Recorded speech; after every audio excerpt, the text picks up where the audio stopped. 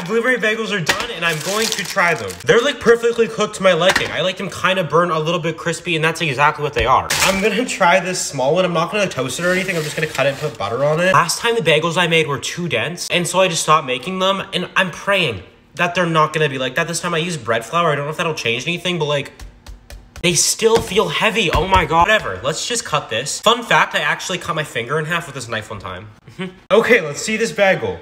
Why does it look like that inside? Like, it's just so doughy and dense, and I don't want it to be dense. Literally, if anyone can find bagel recipes that are easy and they don't look dense, tag me in them or send me them on Instagram. I will love you forever. Okay, let's try this. Cheers. Dense. Like, it's not terrible, but I want to love it so bad. It's just so dense. Blueberries taste very good, though.